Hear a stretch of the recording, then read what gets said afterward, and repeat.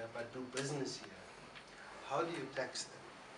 And so when you take an Uber ride, or when you book through hotels.com or bookings.com, or you use Airbnb, these are good innovations. It's good innovations globally, it's good innovations locally. The issue is that when you have an economic activity in a country, you must pay taxes in that country. But if you are not there to pay those taxes because your business is not registered there, you don't have a representative there, nothing, then you are able to do business in that country and get away without paying tax.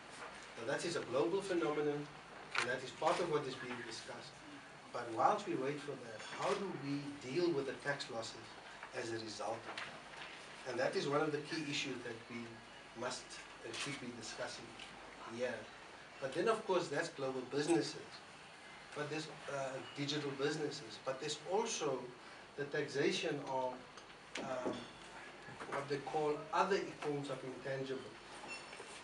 And so when a normal multinational company, digital or not, engages in your country, and before they declare their profits, they are able to deduct before profits interest and interest on loans.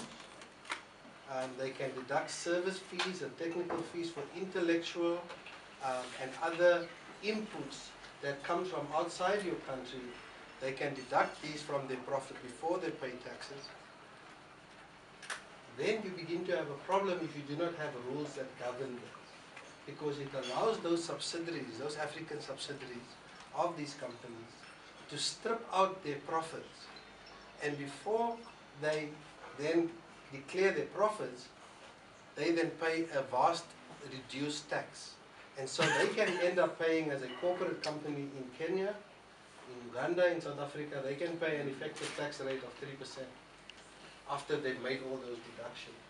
But they must compete with the same company that sells cars or clothes or makes things, that is based in Kenya or Uganda or Liberia, who pays 30% tax. And so that local business starts at a huge disadvantage. And so part of this whole discussion must be about how do we change the way we tax the economy, because the world of economics have changed. I think that is the one part that I would like to share.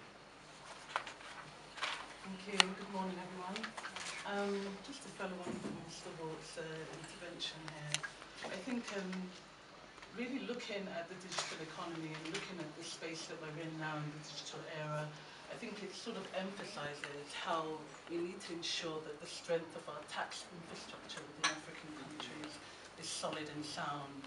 A lot of the issues that my colleague here mentioned are pertinent to ensuring that African countries can capture their fair share of tax revenues that are generated through the digital economy. But then we have to ask ourselves, do we have the capabilities? And so looking more at tax administrations and saying, okay, can the digitalization of tax administration really enable us to be able to better capture the tax revenues that accrue within the digital economy, as well as other income streams that we fail to really capitalize on currently. At the moment, Africa earns, I would say, about 15% of tax ratios to GDP.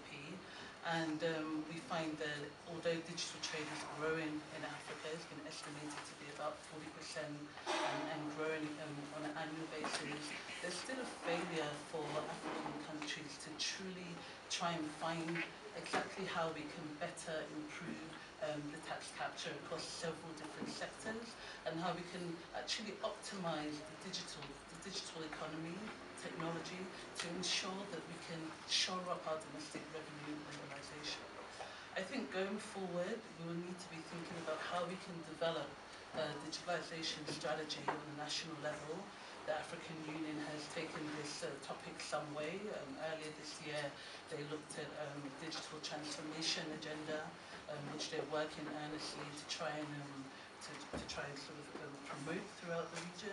And I think this is something that, as we move through this conference, we're trying to see, okay, what are the critical areas that can actually be used as pillars of a digital strategy for African countries to refer to, and to actually identify where the key leakages are occurring.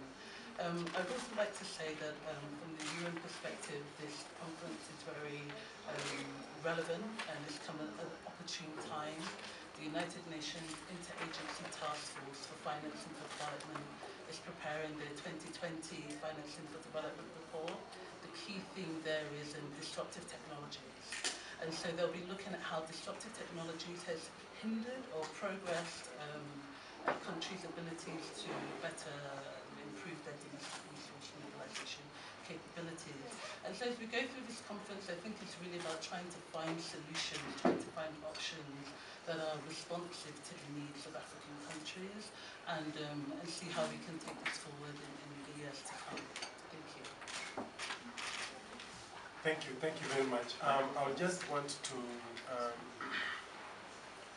re-emphasize, I think 4 points, and building up from the brilliant submissions from both Logan and Zume on this. And the first point is that the rules we have now on taxation are not fit for purpose. They are outdated rules when you look at how the economies globally and even in Africa are operating. The most dominant economies or the most dominant companies today are not companies that are brick and mortar. They are digital companies. One of the largest companies, as you might know, Amazon, the $1 trillion company, operates largely virtually. So as the world changes, in the context of Africa, how are our rules, particularly when it comes to tax, how have they been designed or reformed to be able to capture revenues from the increasingly digitalized economy? I think that's one point that will be important to re-emphasize. The second is that digitalization, as much as it brings a lot of benefits, has its victims. And you know the fights we have had in many different countries on Ubber, how it is basically crowding out your formal registered taxi companies and coming in with, of course, more competitive operators such as Uber and Taxify and others. And this is disrupting creating an uneven playing field. The same applies to Airbnb. We talk to hoteliers that are suffering huge losses because there are those that have apartments or operating cottages in Mombasa for the Kenyans in the room and others.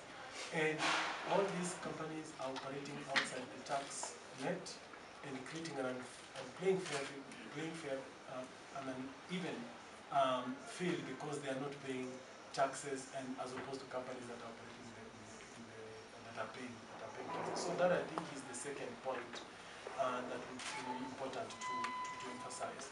The third point is that you can't tax an increasingly digitalized economy using non-digitalized operations. So how are our revenue authorities, they themselves, digitalizing their operations to be able to capture revenues from the digital economy? And this is going to be a central piece, a central pillar of the conversations we're going to have. We are seeing a number of revenue authorities across the continent trying to introduce different digital platforms to be able to capture operations or transactions from business that is happening online, virtual operations. So the digitization of revenue institutions and government operations in general is an important piece. Of course, this will be balanced vis-a-vis the data issues of privacy, and for those in Kenya, of course, you know the whole conversation we've been having about the Huduma number, and all these, I think, are interrelated issues that we will be unpacking at this conference. And the last point that I would like to emphasize before I hand over to Madam Jane is that by the virtue of their structure,